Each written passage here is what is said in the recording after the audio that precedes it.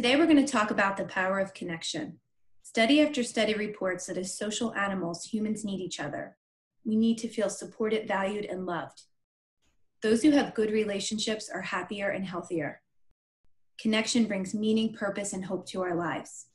Connection is what is sustaining so many of us right now, and yet for many of us, it looks very different than what we're used to. When I think of my own experience during COVID-19, it's amazing how connecting with someone, even briefly, can give me just what I need. Hearing a good friend's voice on the other end or seeing them on a video call has made all the difference, even if it only lasted a few minutes. Most of us know how to connect, but sometimes during these times, it can be helpful to remind ourselves why we connect and to make a conscious effort to do so. So for today, consider picking one way to connect with at least one person, whether it's through a text call or video call, dropping off flowers at a loved one's home, or going for a walk to connect with nature. Remember, you matter.